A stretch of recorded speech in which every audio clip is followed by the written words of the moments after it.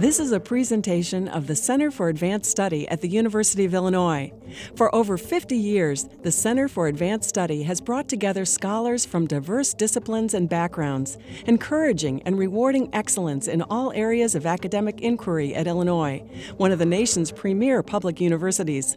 For more information about this presentation and other center activities, please visit cas.illinois.edu.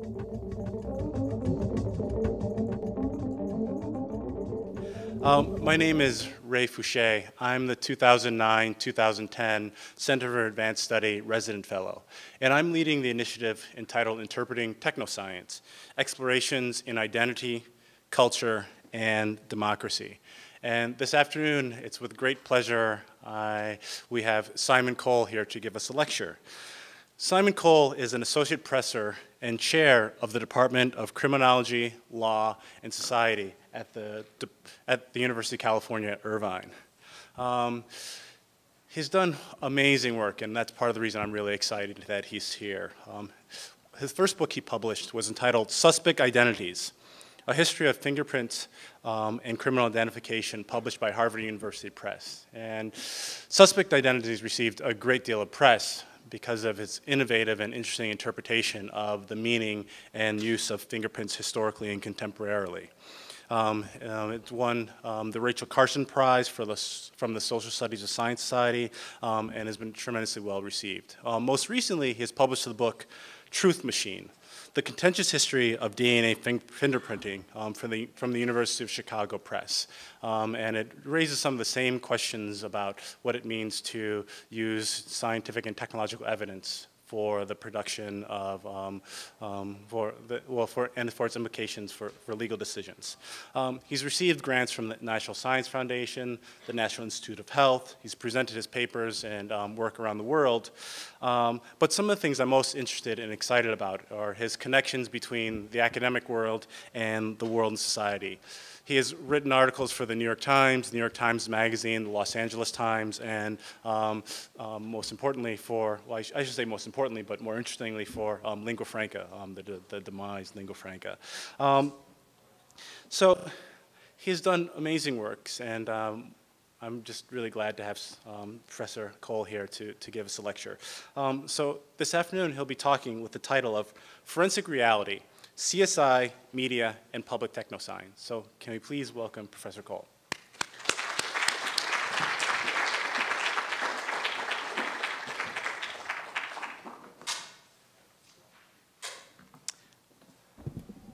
Well, thanks so much, Ray, for that very generous introduction. I'm very honored to have been invited here to talk to you for this theme on technoscience and to be invited here by my old friend, Professor Ray Fouché.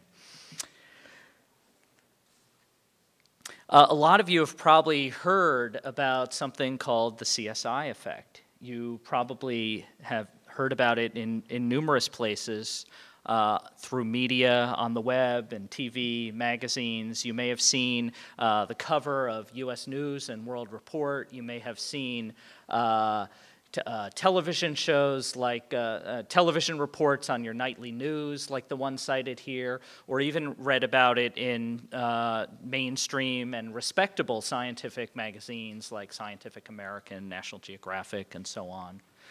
In fact, you could say that everybody's talking about the CSI effect. Supreme Court justices are mentioning it in their published opinions. Senators, congressmen throughout the land are talking about the CSI effect. Patrick Leahy talked about it in a recent hearing, and so did, he's chair, of course, of the Senate Judiciary Committee, and so did the minority leader, Jeff Sessions of Alabama, mentioned the CSI effect as well. So maybe this is just because I work in forensic science, but I imagine that all of you as well are also hearing about this all the time. There are now books out about this, ranging from kind of popular true crime books to academic cultural studies-y type books. This is a book called Reading CSI by a lot of media and communications critics. There are probably between 5 and 10 graduate students doing dissertations on some aspect of the CSI effect. The prosecutor, county prosecutor of Maricopa County, which is the county that contains Phoenix, Arizona, has issued a report on the CSI effect, calling for there to be a disclaimer on the show. When the show comes on, there should be text that comes on and says this is a fictional television program. And the media that talks about this effect sometimes conveys a real sense of crisis, that this is not just entertainment news, that this is something quite serious. Here's one report that suggests that, that this is causing hung juries and causing the acquittal of obviously guilty criminals. Here's a report that says the CSI effect is real and profound. And here's one that says it's polluting jury pools and making it impossible for prosecutors to prosecute crimes. Here's a brief report of the growth of the term. The term was unheard of before 2002. First appears in Time magazine and then in the Oregon newspaper, The Oregonian. In 2002, you get a couple of reports, and then it starts shooting up in 2005, 2006. It's, the year 2000 is when CSI first goes on the air. Now, what I'm going to talk about here, I'm not going to talk about the television show CSI. I'm not interested in the show. I don't like the show. And I find it boring to watch, the little that I watch it. There are lots of academic work out there that you can read that offers critiques and literary interpretations of the show. My topic is not really going to be whether the CSI effect is actually happening, although I am going to talk about that a little bit, and I have written some work about it, and there is other academic work about this. But what I'm really going to try to talk about today is a study of the media talk about the CSI effect. In other words, what does it mean that people are talking about the CSI effect? What are they really talking about? And most of this is based on a reading of a close reading of more than 100 of what will eventually be 400 media sources about the CSI effect. And what does this tell us about the use of science in the law in the 21st century? So to frame this, I want to just say a little bit about the way I think about science, the institutions that we call science and law. And one way of looking at this is that, and what makes it interesting to look at the relationship between them, is to note that science and law are both social institutions that claim to produce something called truth. And in that sense, they are both cooperators and rivals at the same time. There are occasions when the truth produced by scientific institutions may conflict with the truth as produced by legal institutions, or vice versa, or there may be times when they work together to co-produce, as the jargon goes, truth. So, and yet probably they are, in contemporary society at least, among the most important institutions for producing truth. We tend to give deference to truths that come with the label science. And to, I think, a lesser extent, we give some deference to truths that come with the label of law. Now, the popular image of science, I want to talk a little bit about what my view of science is. There's often a popular image out there that, well, science is work that follows something called the scientific method, that science is knowledge that is absolutely certain and irrefutable. And social scientists trained in the field of science and technology studies, like both Professor Fouché and I were, don't entirely agree with that. We would argue that there's not really a single method called the scientific method that is used by everyone that we want to call a scientist. There is a kind of a mythical scientific method involving experiments, but there are people like Charles Darwin, who we would certainly think of as a scientist, who didn't necessarily use the experimental method in that sense. And so I would have a kind of looser definition of science that has something to do with using theory and data to learn about the natural world. And I would suggest that science is, rather than being characterized by claims of certain knowledge, is in fact a lot of what we call science today consists of trying to characterize and understand and draw limits around uncertainty rather than certainty. The mark of something that's called science is as likely to be the clarity with which you talk about the uncertainty of the claims you want to make, rather than how certain, what degree of certainty you, with what degree of certainty you express your claims. And so this view is somewhat at odds with, I think, what exists among a lot of lay people in their view of what science is. So having done that, a lot of people who look at science and law have talked about kind of well-known differences between science and law as truth-generating institutions.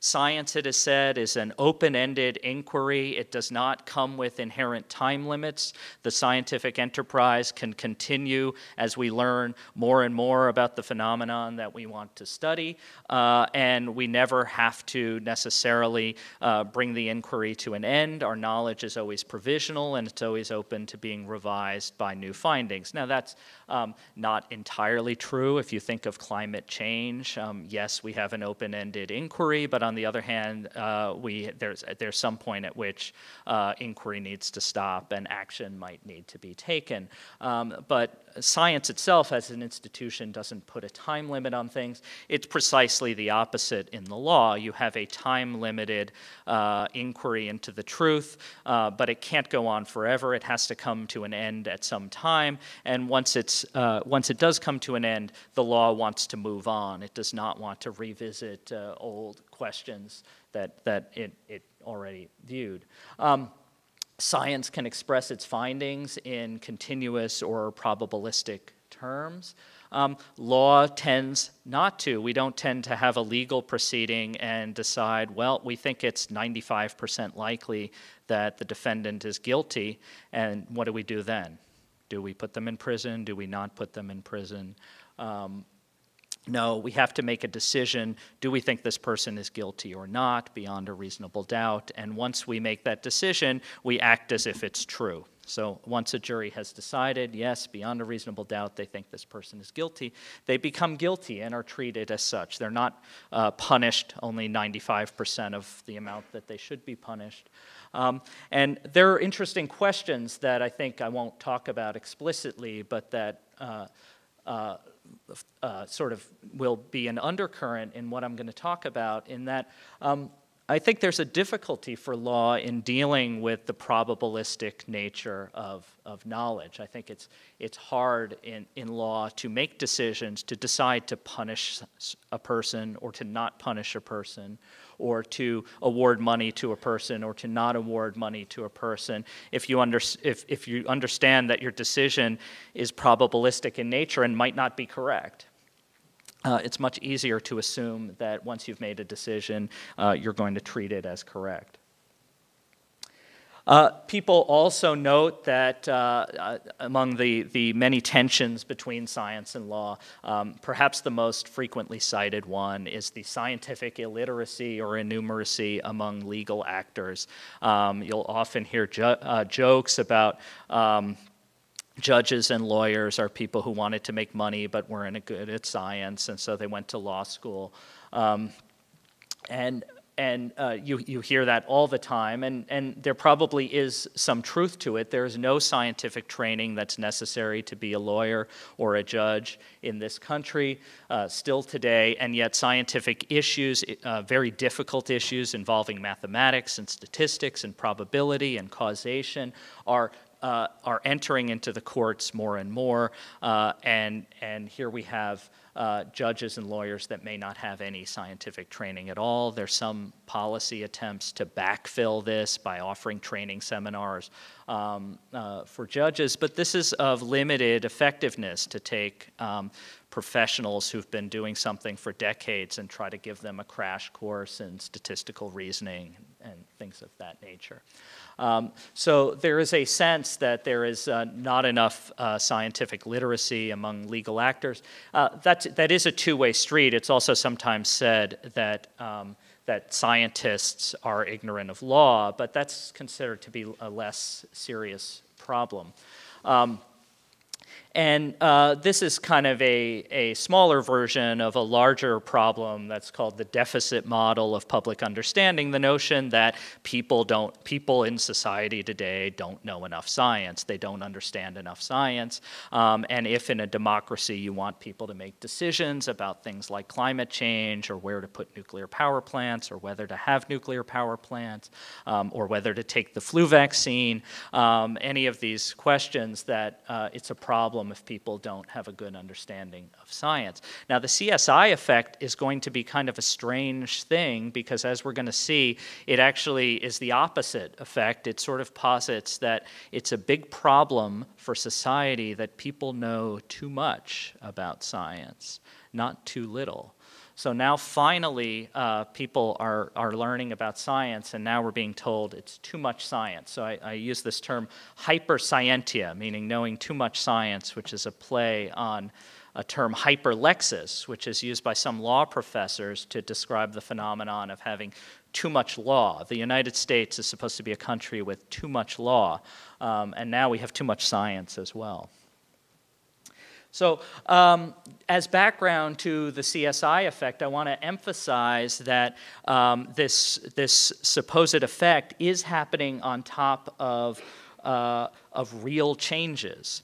Forensic science doesn't really just go back to 1900. It goes back even further in terms of toxicology and poisoning cases, but it begins to really develop around the turn of the century. More techniques become available. And at the turn of the 19th century, legal thinkers were very excited about forensic science. They said, we're gonna bring in science into the courtroom, and it's not going to be like it has been, where we have character witnesses who we have witnesses coming in and saying the exact opposite thing and telling conflicting stories, and the jury has to decide which one to believe. Science is going to come in and give us definitive truth.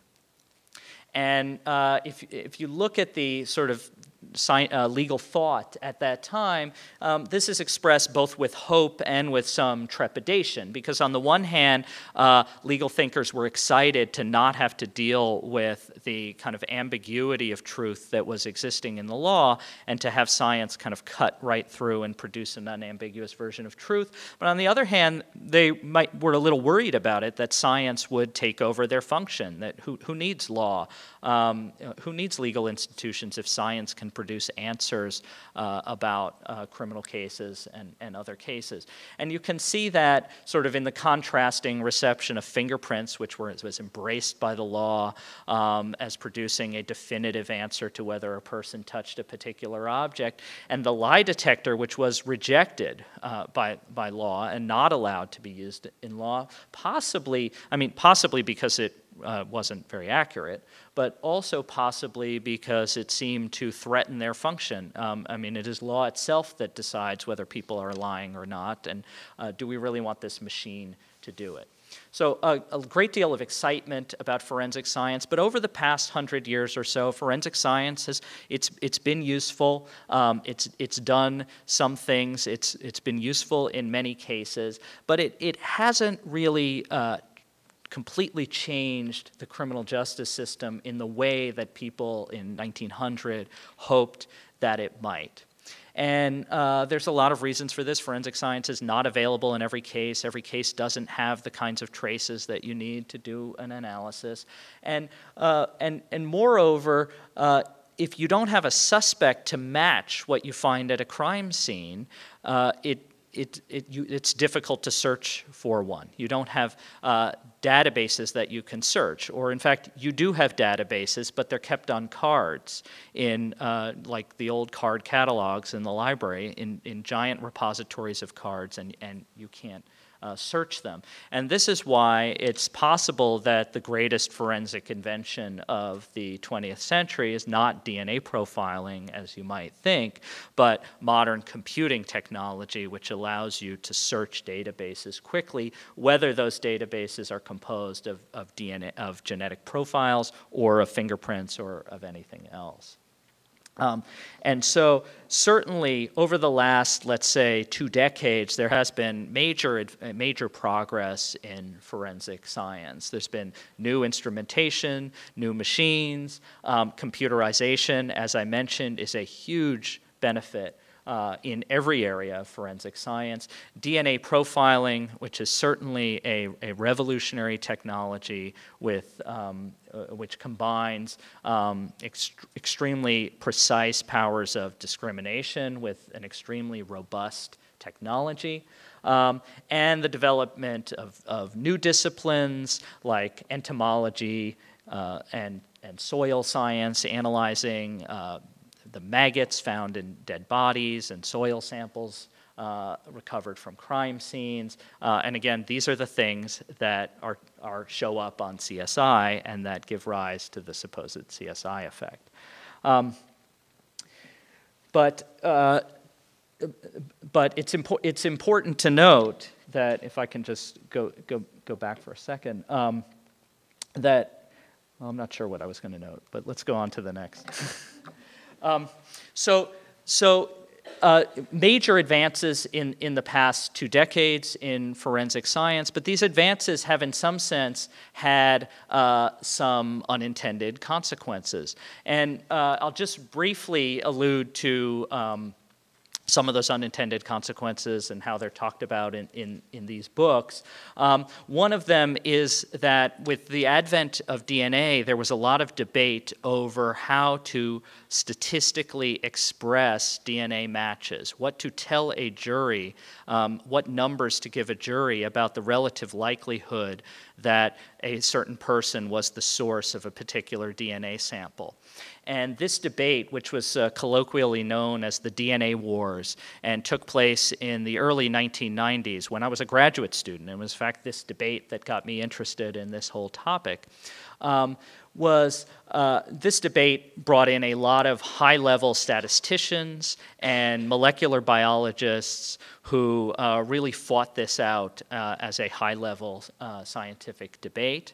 And the result of that is that you come out of that period with people having a sense that all of forensic science is inherently probabilistic, and not only inherently probabilistic, but for those of you who care, Bayesian probabilistic, and that all forensic evidence should really be thought about in Bayesian probabilistic terms, and it doesn't make any sense not to. You come out of that period around 1995, and the DNA debates were largely resolved. The fight has been had, and some provisional agreement has been reached. And people turn around and realize, well, we really hashed out the numbers to most people's satisfaction for DNA. Nothing else in forensic science is expressed probabilistically. Nothing else in forensic science has had these debates. And nothing is expressed in terms of probability, so what are we going to do about that? And then you begin to ask the question of, why don't you have statistics for other areas like fingerprint identification, handwriting identification, firearms and tool mark identification, all these techniques that have been around for decades and have no data from which to make probabilistic statements, and no tradition of debating the probabilistic issue. And so then it gives rise to what my co-authors and I called in this book, Truth Machine, an inversion of credibility between, you can actually see in texts the period 1990 where DNA examiners come into court and say, we have this new technique, it's not quite as good as fingerprinting, we're not claiming we're as good as fingerprinting, but it's pretty good, and it's like fingerprinting, so you should let us use it. To the year 2000, where fingerprint examiners are coming into court saying, look, fingerprint identification, it's not as good as DNA, we're not claiming it's good as DNA, but it's like DNA, and you should continue to allow it into court. So the hierarchy between these techniques has completely turned.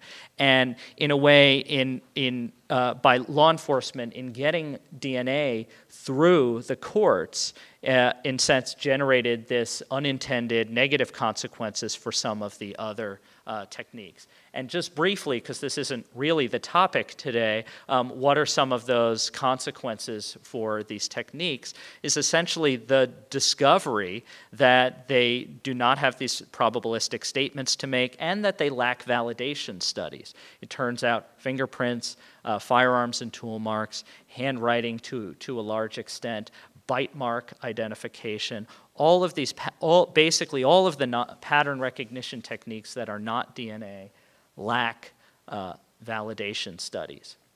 This generated a large debate in which I participated somewhat over the last 10 years or so, and has recently reached a watershed moment with the publication of this report by the National Academy of Sciences, which essentially says, yes, that's right. No probabilistic basis, no validation studies except for DNA. We need to develop a scientific knowledge base for these areas of forensic science. So a number of people have noted the irony of during the very same period that CSI is presenting forensic science as all-powerful and omnipotent and glamorous, that you then have this report coming out saying that there may be problems with these techniques, or there may not be problems, but we don't have enough scientific data to know.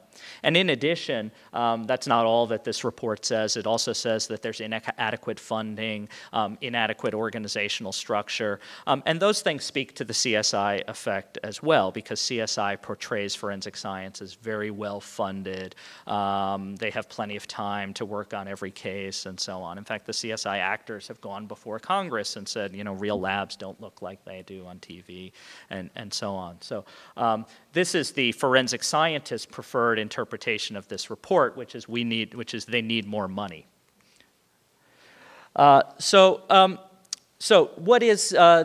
here's a kind of summary of the CSI effect, and I mentioned that I guess you have a professor here, Melissa Littlefield, who talks a little bit about the origin of this of many of these techniques in detective fiction. Sherlock Holmes really did play a role in generating a lot of ideas about forensic science. And just to remind all of you, Sherlock Holmes is a fictional character, right? Not a real person, but a fictional character that Arthur Conan Doyle based upon one of his professors, a professor of medico-legal studies. So this is just to show there's all this interplay between fiction and reality in this area. We could even have made this loop a little. We could go back to Conan Doyle's professor, and then he writes Sherlock Holmes, and then we develop forensic science. And then forensic science is interesting, right? So we have television shows about forensic science, both nonfiction shows and CSI, and then we have media saying, oh, these shows are impacting juries, right? They're having an effect on actual juries. Right? And then we have media sort of saying that there is this effect, even though we don't know if it's actually true. And that so I'm going to question whether the media claim that there's a CSI effect is in fact true. It may be fiction, but even if it is fiction, it then has an effect on reality because everybody reads that there is a CSI effect, so they think that there is one. And I could continue to go around the spiral. But so let's just talk a little bit about what people mean by the CSI effect. It turns out that if you look at media claims about the CSI effect, they mean all these different things.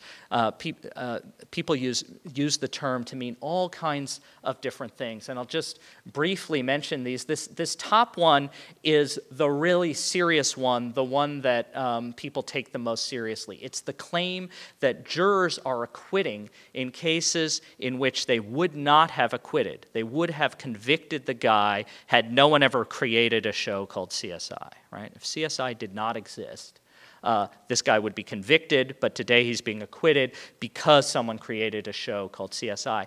And if that's true, that's actually a pretty serious thing. What a bummer to find out that our jury system is so flawed that it comes out with different outcomes depending on what's on primetime television. This would be a very serious problem if indeed it is true. But it needs to be distinguished from what I'm calling the weak prosecutors effect, which is simply the claim that because prosecutors believe that there is this effect, they are doing something about it. So they will do things about it like put on a witness to explain why there's no fingerprints present and things of that nature.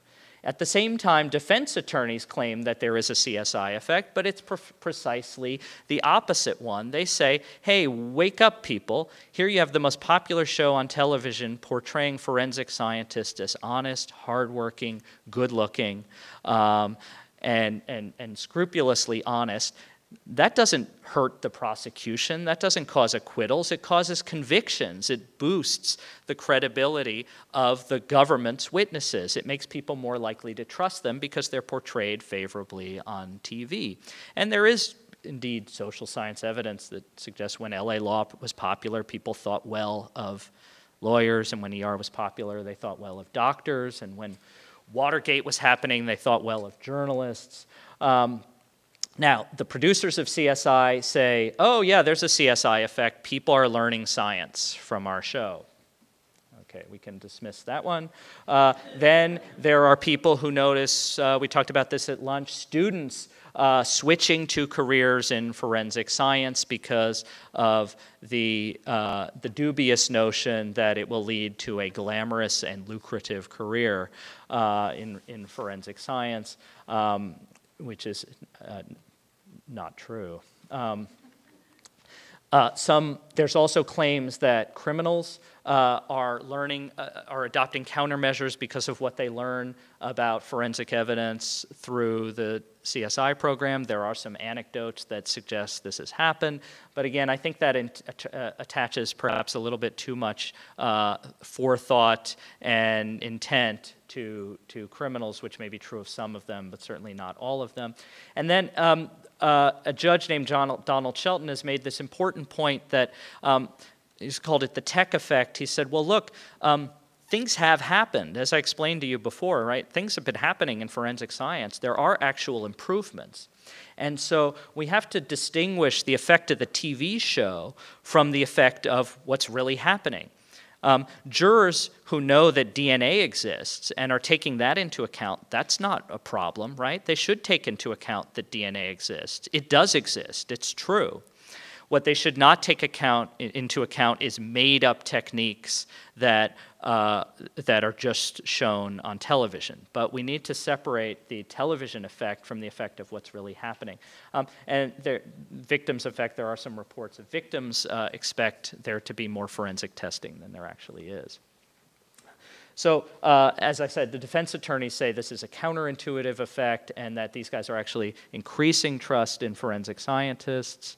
And we need to watch out for what I call hypothesis swapping of people who take evidence of the weak prosecutor's effect and use it as evidence of the strong prosecutor's effect. So here's a report that said jurors are reaching the wrong conclusion because of CSI, and then you open the report and they say verdicts have not changed, right? Verdicts are the same. What's actually happening is that prosecutors are taking preemptive steps to tell juries why forensic evidence is not present in a particular case. Well, what's wrong with that?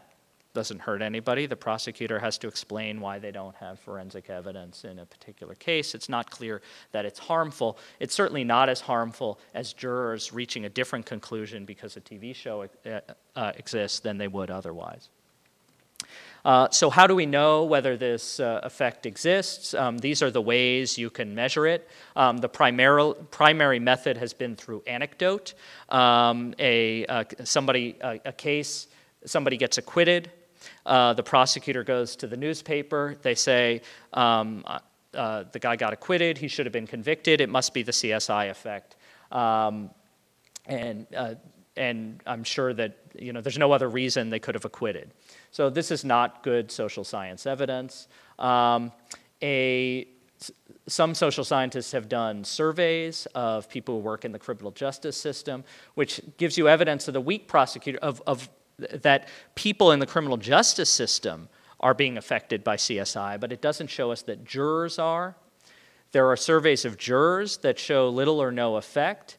There are psychological experiments on college students, like many of you, where you have a mock jury. These are an imperfect means of measuring the effect, but it's one way of doing it. And those have found either no effect or maybe a small defendant's effect, some of these studies, not the prosecutor's effect that we talked about before. One thing I've been interested in is acquittal rate measures, actually trying to see if something's happening in the acquittal rate that we could blame on CSI. And just to briefly look at this, here's the first study, which just looks at the acquittal rate in federal trials, 1945 to 2005. What we see is a long, slow decline in acquittals, fewer and fewer acquittals over time. Here's around when CSI comes on. And so no jump in acquittals, clearly, and in fact, kind of a steep drop-off that keeps going after 2005. Here's a closer snapshot of the more recent years, again with CSI being here. So no real discernible jump. Here's a Canadian study. A guy named Loeffler also did a study for 4 large states, found no CSI effect. Here's a Canadian study. These are the rate of convictions, not acquittals. So you say, wait, it's true. Convictions are going down, acquittals are going up after the year 2000. But DuPont argues that, well, yeah, convictions are going down, but they were already going down already, right? And they're going down at basically the same rate. So he doesn't think CSI has changed anything. Here's the next study, and these are acquittal rates in a variety of states and aggregate. It turns out, I'm not really a statistical person, but it turns out very difficult to interpret longitudinal time series data like this. But it's hard to really tell what's going on. Here's the year that CSI comes on. Of course, we don't know that the effect takes place immediately. It might have a lag. But yeah, it does go up. The acquittal rate does go up a little bit after CSI comes on, but then it goes back down. And anyway, it was going up beforehand, right? In fact, the big jump is really from here to here, not so much from here to here. So not really strong evidence that there's some kind of dramatic rise in acquittals in the United States. More data. And yet, if you look at the media characterizations of this effect, the one you hear about is what I'm calling the strong prosecutor's effect. That's the one that's in the media, that juries are acquitting in cases where they would have convicted had no one made a show called CSI. And so here's the number of mentions of the various types of effects, and here is the number of mentions with the number of expressions of doubt. So very little doubt about, this is just meant to illustrate that in the media, they don't say, people are saying there might be a CSI effect, but social scientists aren't sure. They're saying there is a CSI effect, big problem, big social problem, we need to do something about it. Where have we heard this before? Has there ever been an episode in which the media said that there was a big problem in our legal system involving juries, and there wasn't really all that much strong social scientific evidence that there is such a problem? Well, yeah, it was an episode called The Litigation Explosion, or it may still be an episode, because we might still be in it, in which people said there's a crisis in American law. We have, this was the hyperlexis thing that I talked about before. America is a litigious society. We have too many lawyers. We have too many lawsuits. We have more lawyers per capita than any other comparable nation. People are suing over having McDonald's coffee spilled on them. You remember this stuff? And this is the cause of our national decline. Right? We've become a nation of whiners who are enculturated to play the victim and to be compensated for everything bad that happens to them, as opposed to our frontier ancestors who sucked it up and were rugged and dealt with adversity not by suing but by picking themselves up and building the country. Right? This is kind of the discourse that went on. And in that case, also, there was no evidence that there was more litigation than there used to be, or that America is more litigious than comparable nations. I think Japan is actually more litigious than the US is. And largely supported by anecdote, principally the McDonald's coffee case, which a number of legal scholars have looked at much more closely than the media reports did. And in fact, you know, in the McDonald's coffee case, that was a person who suffered a very, very serious injury and spent a couple weeks in the hospital. And McDonald's had been warned about this and had deliberately decided not to change the temperature of their coffee. So there's more to that case than usually met the eye. So again, a lack of social scientific evidence supporting this claim. So let's just talk a little bit about, I don't want to take too much time, what it is that supposedly is wrong with CSI. What is it that CSI is distorting? CSI is commonly said it distorts reality. There's a thing called reality, and then CSI distorts it and gives us some other thing. And so people say it's fake. It gives us false reality. It's fake TV. And I don't know if you can read that headline up there. It says fake TV, which is an interesting notion in itself, right? What is fake TV as opposed to what reality TV, which is not reality? I don't know. So some of the claims, the odd thing about the CSI effect is that surprises me is that, you know, it actually suggests that American people don't know that it's a fictional television show, that they actually need to be informed of this, that they actually think that this is some sort of reality television show. And so you see things that people say jurors don't know, can't tell real life from entertainment. When the actors play agents on television, they are just acting. The Maricopa County's attorney has made it a policy to question potential jurors to see whether they know such depictions are not reality. Now, I don't think I have such an optimistic view of the education level of the American people. I know there are problems with scientific literacy and education, but I'm not that convinced that many people don't know that CSI is a drama as opposed to a documentary. In fact, some have, the DA of LA, the Los Angeles district attorney, called the jurors stupid when they acquitted an actor named Robert Blake, who played Beretta, which was also a crime drama before CSI, for supposedly murdering his wife.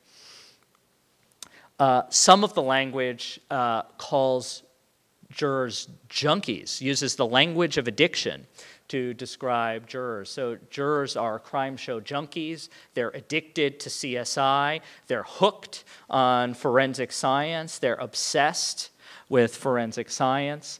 And again, this the county prosecutor in Phoenix has actually suggested that, first of all, he's claimed there's a very serious problem, very serious CSI effect. He's called on CBS to put a disclaimer on the show, and he said, and what might also be nice is if you did a show about the CSI effect. So he's pitching a show to the producers, and he says you should have a show in which there's a jury foreman who's who's addicted to CSI, and then there's a young inexperienced jurors who are swayed by him, and they let someone go, and just let's pick child molestation as the crime to really bring the point home. What other things does CSI do wrong? Well, it's been pointed out that CSI is deceptive about the role of forensic scientists. Its crime scene technicians carry guns, they make arrests, they get to go confront the suspect, they get to go question the suspect. That, of course, does not happen for real forensic scientists who are largely civilians. They're not sworn police officers. They don't have power of arrest. They're not permitted to carry guns. But if the characters on CSI were like that, the show would be boring, right? So they would not be able to, so they have to go be able to arrest the people and engage in chases, or else the show would not exist. And of course, you know, to create CSI in the first place, the producers had to convince CBS that the show would not be boring, that making a show about science was not going to be boring. The show portrays forensic scientists as generalists rather than specialists. They all do all the techniques. They know all the techniques. They use all the instruments, right? That's not generally true in crime labs. They tend to be specialized in one area. Time. Now, this is a really odd one. Lots and lots of media complaints about the CSI effect suggest that it conveys the notion that DNA tests take 15 minutes, that crimes are solved in 40 minutes, and so on and so forth. But this is really strange. I mean, CSI is like any other television show. It takes 40 minutes of your time while you're sitting on the couch watching it, but it doesn't depict 40 minutes of time, right? This is a convention of television and of movies, right? When they cut, time in the fictional story, days, weeks, years can pass, and then they come back to it. In fact, there is a show that supposedly takes place in real time. It's called 24, but CSI does not do that, so it's not actually suggesting that these tests take 40 minutes, and it's strange that people keep saying that it does. Nonetheless, it is sort of, and now there are articles about the 24 effect, which is supposedly the effect of the show in 24 in normalizing torture and making torture seem okay. But certainly it does portray DNA tests as easier to conduct, as cheaper, as more common than apparently they actually are. So you know, there is a legitimate complaint that it suggests that forensic scientists just simply order any forensic test they want to at any time if it'll help the case, that forensic scientists work one case at a time and do everything they need to do to solve that case without other cases impinging on their time, which of course is not true. Most of them manage crushing caseloads and have massive backlogs. In fact, a big story in forensic science is the massive backlogs in untested rape kits that are simply sitting there and not being tested because we don't have the budget or the resources to have them tested. And then occasionally complaints of fictional techniques. Now, not all, certainly most of the stuff on CSI appears to be real science, although it may not exist in every laboratory. But there are some things that are just simply made up, like the sampling of air in a room after someone has been there to determine their perfume. Can't really do that. Or everybody's favorite, the pouring of caulk into a knife wound to make a mold of the knife. No, right? So, and some have estimated, well, 40% of the techniques are fictional. Again, capacity, CSI makes it look like easy to run tests, laboratories are well equipped, and so on. That's far from true. And glamour, right? CSI portrays the profession of forensic science as a glamorous profession where your coworkers will be quirky lab technicians and maybe even a saucy former stripper.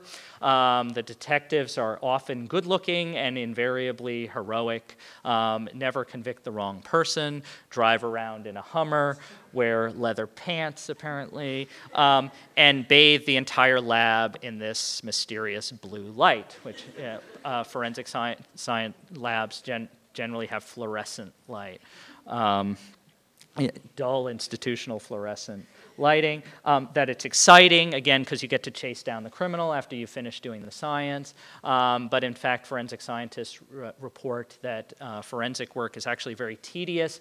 And here's one for all of you college students out here. Forensic biology is very repetitive, and academic research is a lot more exciting. So stay in academics and pursue your graduate degree, and don't get sucked away by forensic science. And another issue close to my heart as someone in science and technology studies is the non-ambiguity of evidence. The evidence always produces a single interpretation, a single clear answer. There's one way to interpret it, and it solves the crime.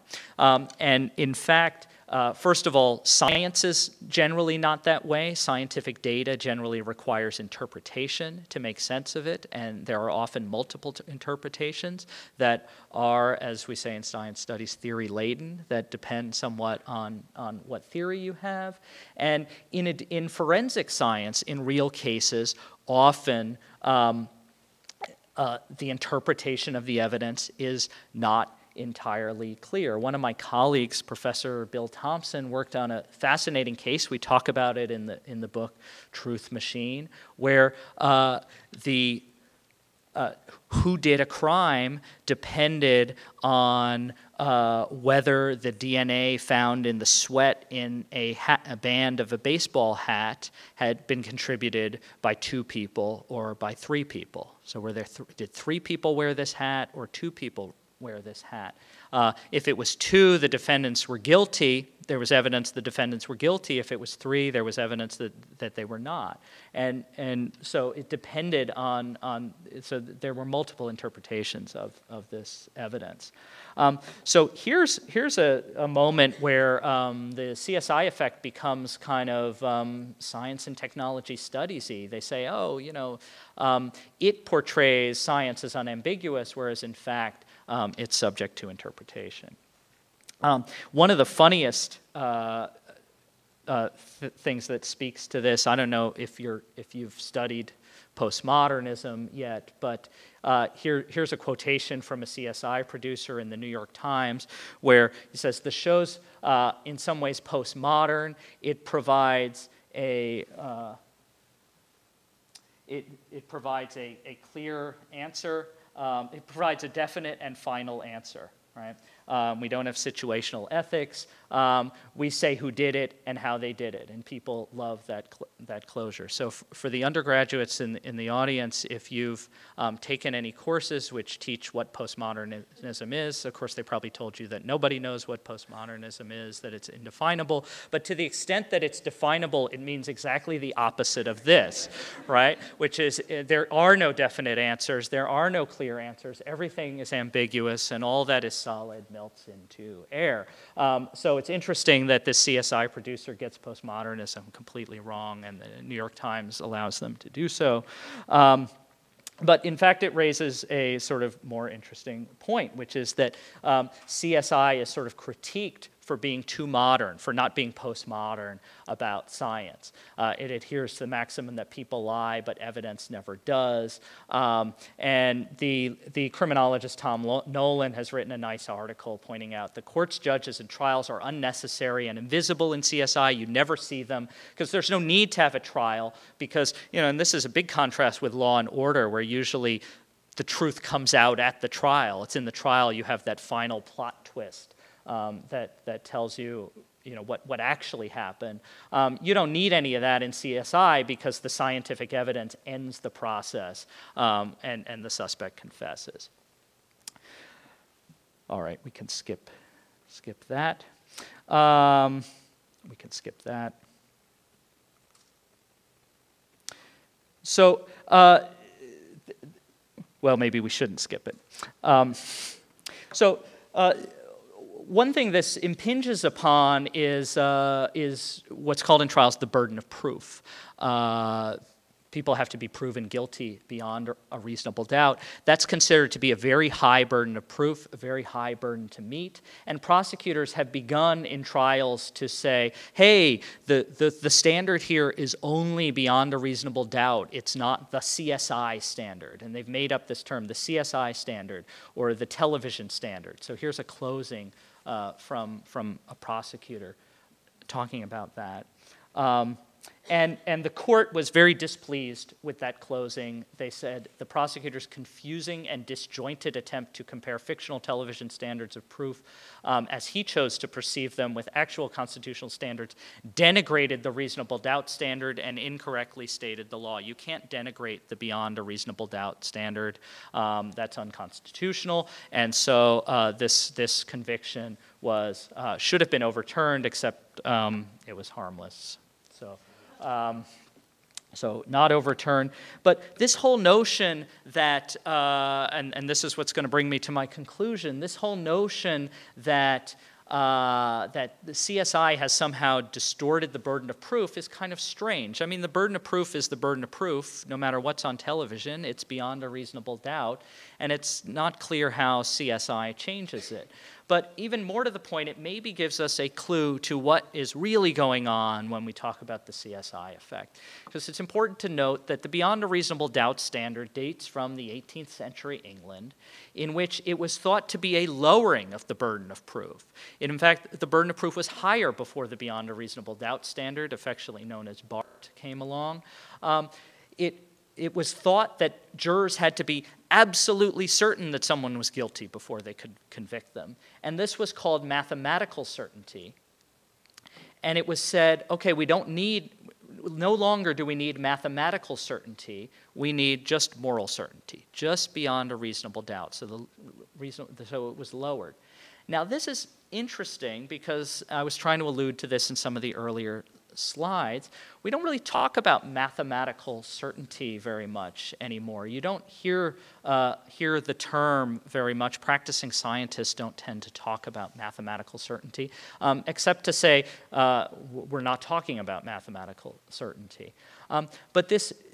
But nonetheless, I begin to see a parallel between the way we're talking about CSI now and this discourse of worry about we need lower proof in law than they need in mathematics and in science, that law has to have a lower proof.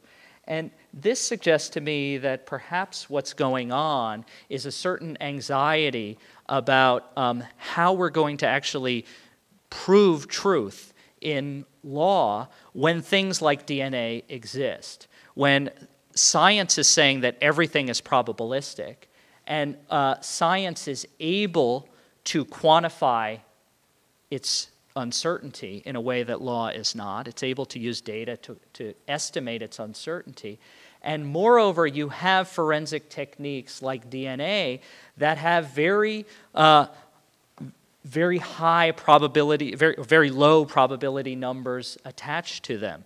You have DNA claims that say the frequency of this particular genetic profile that was found at the crime scene and also is found in the defendant appears in the human population once in a trillion times. If that's true, and if you accept that claim, that's a very, very strong claim, and it's a claim that no kind of non-scientific evidence could seem to be able to compete with. So perhaps what's going on with the CSI effect is a anxiety in the legal profession about the power of science to prove things in a way that law thinks it may not be able to. And so, thus, to go back to the litigation explosion, it is, like the litigation explosion, an expression of distrust in the jury system, and thus, in some sense, of democracy.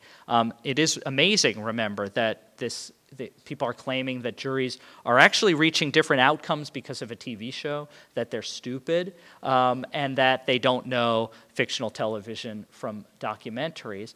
But unlike the litigation explosion, it may also be an expression of legal anxiety about whether people will trust law to produce truth as well as science. And the answer is they better trust law to produce truth, because now and for the foreseeable future, it's not all cases that lend themselves to scientific evidence and that have scientific evidence available. So there will always be cases in which we do not have science, and we will have to use other means, witnesses, and so on, to try to get at truth. So with that, let me end, and I'm happy to take any questions. And thank you.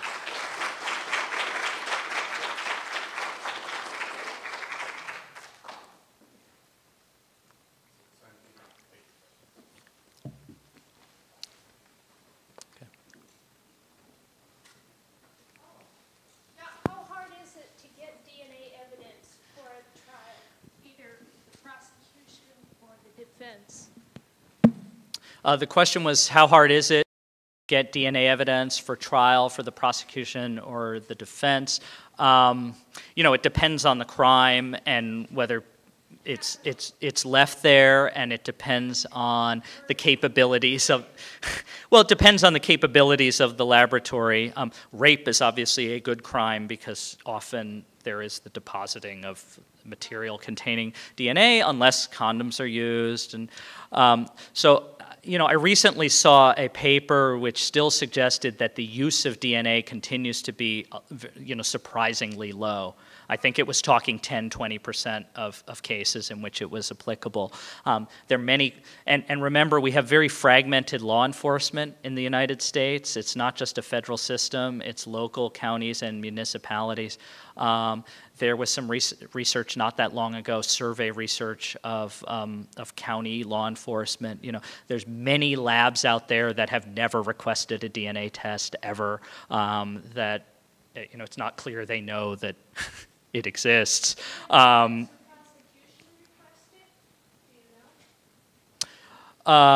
it's, you know, this is actually one of the problems pointed out by the report. You know, it's the prosecution that generates evidence in a criminal case.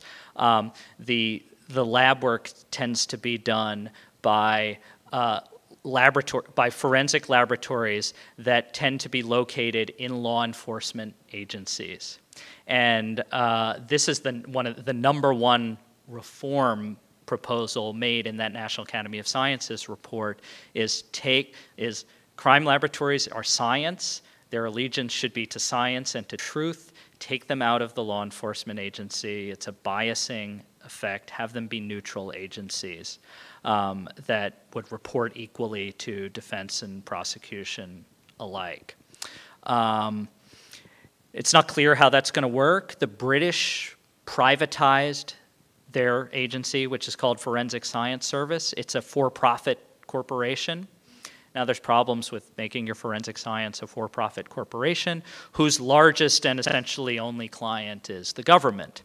So it's not clear that that's all that different than the system that we have. But there are efforts to, or there are proposals to take it out of law enforcement. In Orange County, California, where I come from, they've now relocated the DNA lab from the sheriff's office, which is where it is most places, to the prosecutor's office. It's controlled by the prosecutor, which I view as even worse, because it's not even a law enforcement agent, it's, you know, a litigant in the case.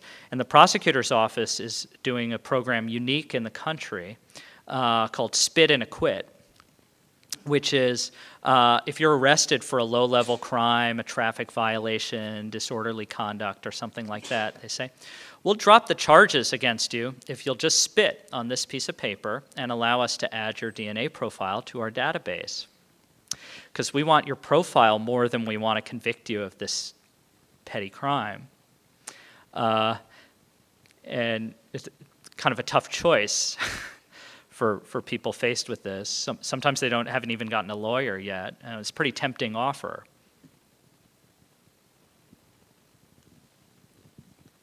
This was really interesting, and I want to thank you a lot. I mean, I feel like you could stay for hours and hours, and we wouldn't get through it all.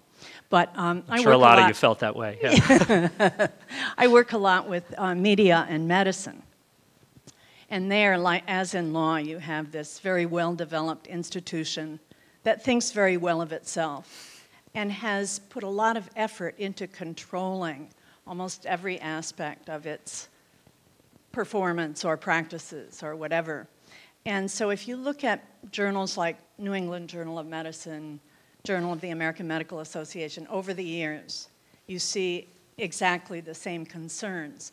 And you see even the Dr. Welby effect, the MASH effect, the ER effect, the et cetera, et cetera. And I think that one of the things that's going on, in addition to the things that you said here, is the anxiety by the people invested in that institution, where this other information is coming from, right? It's not just that it's media, although that's definitely part of it. It's television, it's radio, it's films, but it's that it's out of their control, what people are watching. There's no way they can control that. And I wonder if you could talk a little bit about that also. Well, I'm not sure I can talk about the media angle, but one thing it does make me think of is that there are a lot of parallels between what's going on in forensic science and what's going on in medicine, because medicine is also an area that for a long time has been resisting the systematic collection of data and instead has relied on clinical knowledge. That, it's the knowledge of the clinician to know what's wrong, and we never check that or measure how often we're right. We just know it. And now you have this movement called evidence-based medicine, to which most people reply, you mean it wasn't evidence-based before? And it wasn't. And now you have this trend of all these evidence. So we have in my department at UC Irvine, we have a new Center for Evidence-Based Corrections. Which again, so they weren't evidence-based before, we just did what we thought was right. And I've written a piece called Evidence-Based Evidence, suggesting that we need forensic evidence to actually be evidence-based. But there are a lot of similarities in terms of thinking that clinical knowledge is okay absent the kind of systematic collection of validation data. Now, it's a little different, I think, when a doctor wants to do that, who's been to medical school and been board certified, than when a police officer who was trained through on-the-job training to investigate arsons wants to do it. But still, it's kind of similar. There actually is another interesting parallel, going back to your idea about what the law produces is the truth. I mean, so someone is guilty, is found guilty, they're guilty. And a diagnosis actually very often works that way in medicine. And in fact, someone coming up with a diagnosis and putting it into a chart, not to mention now where it generates payments and all kinds of stuff, is very hard to dislodge. Anyway, thanks. Yep.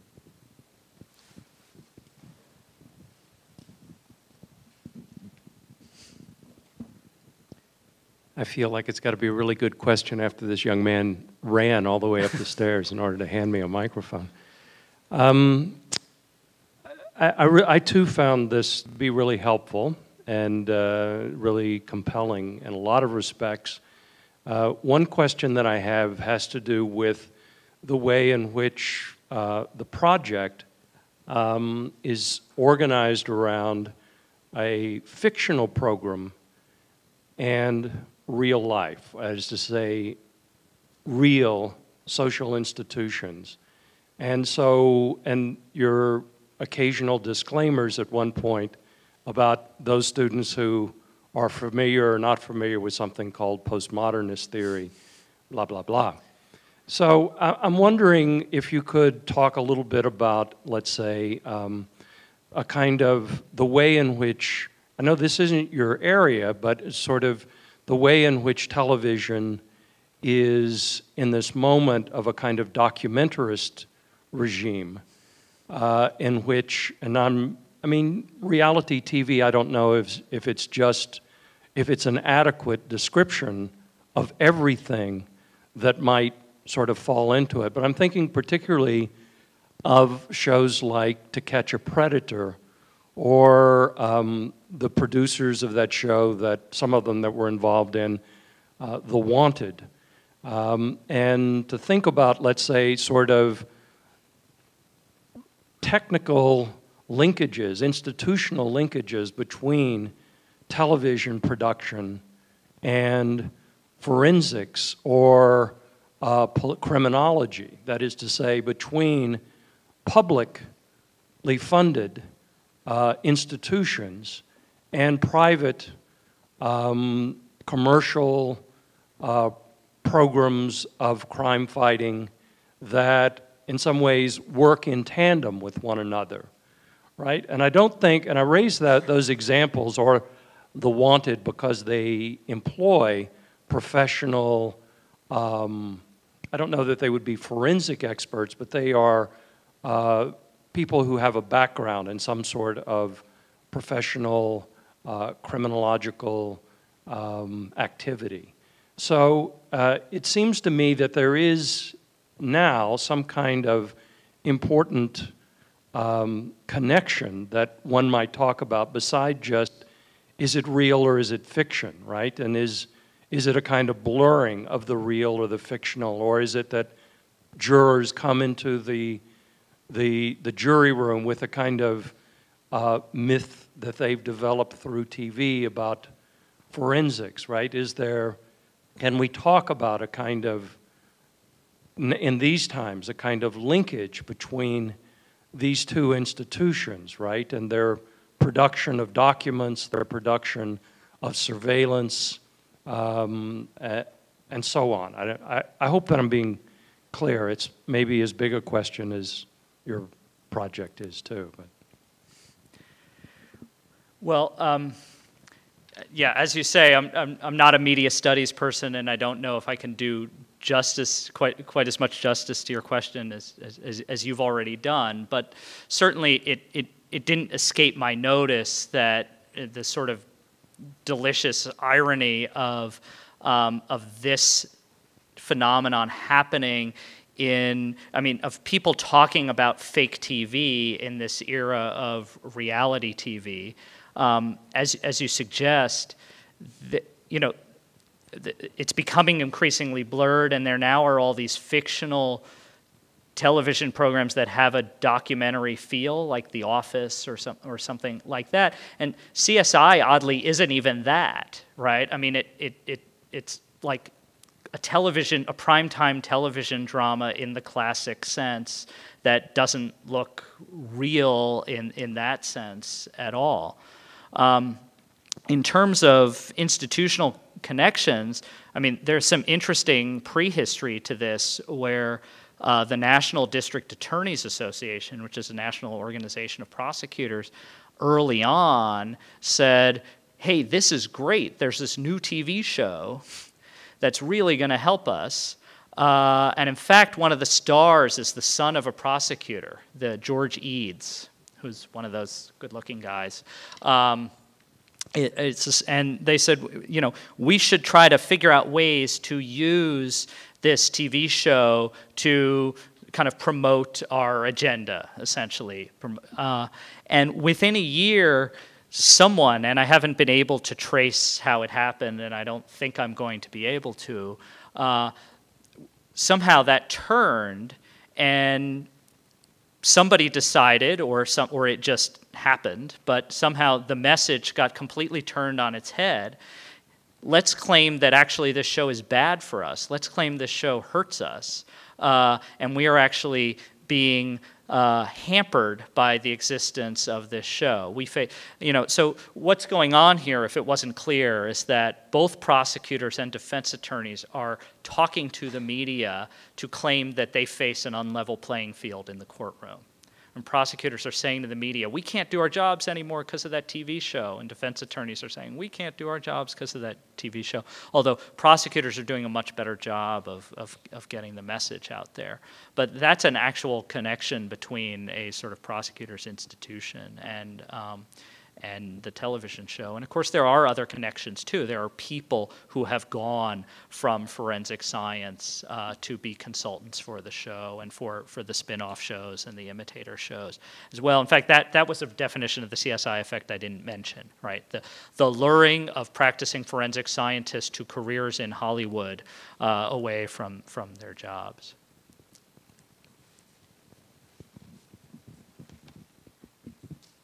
What would you say about, like, assuming the CSI effect for just the false techniques and criminals trying to come up with countermeasures?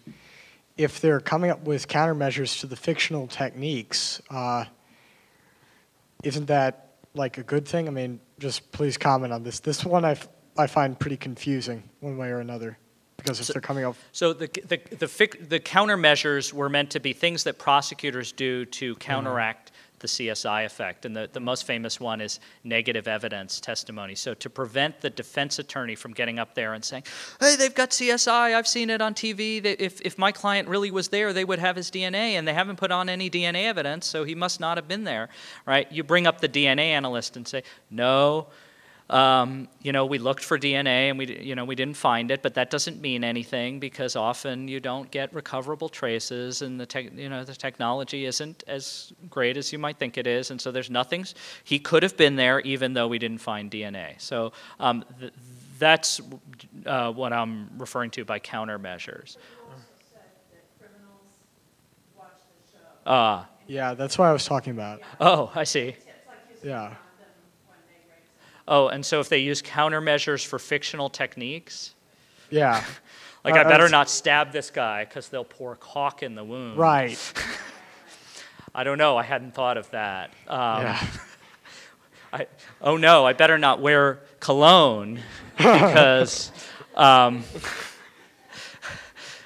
going to erase all my scent before I go and do this crime. People do think that planting is going. As the DNA technology gets more and more robust, planting is going to become more and more of an issue, both by criminals and by law enforcement. Planting of DNA samples.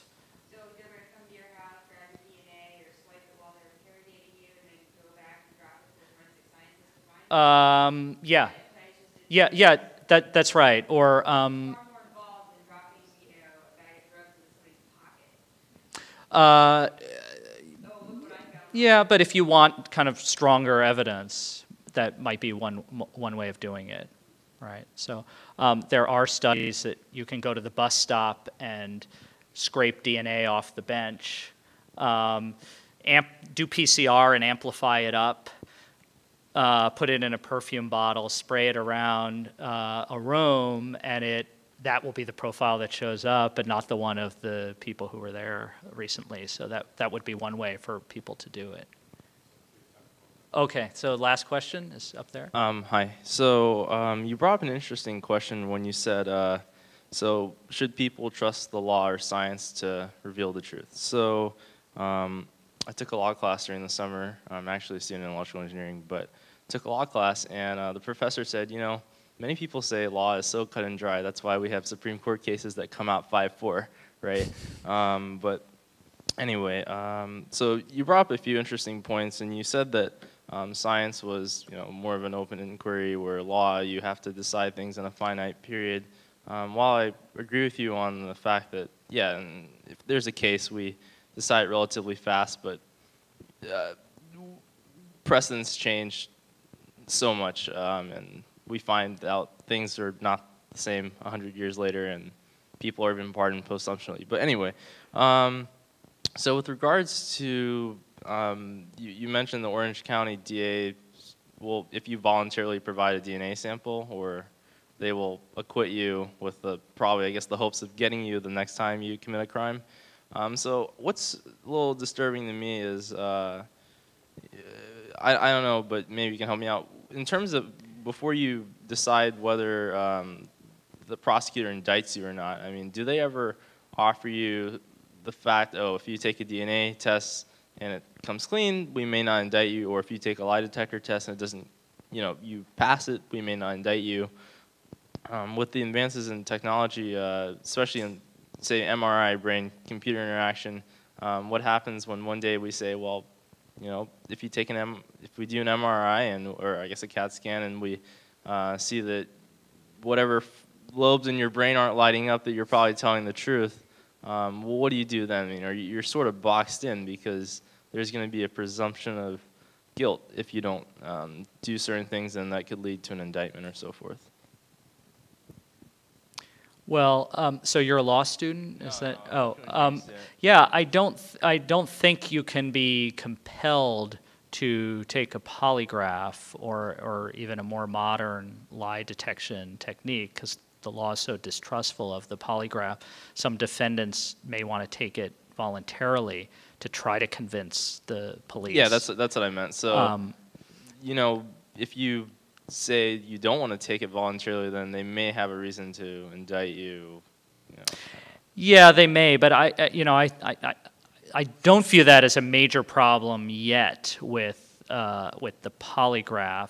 And then with DNA, you know, if they have probable cause, they can get a warrant to get a DNA sample from you. And, you know, that I'm not sure that's a bad thing. You know, an interesting question, I think, as you raised, is all of this may make law enforcement better and more reliable. That having more forensics in it may be more trustworthy than old-fashioned investigations and interrogations and use of informants and so on. So, you know, all of this may be to the good. It's hard to know. All right, thanks. All right, thanks.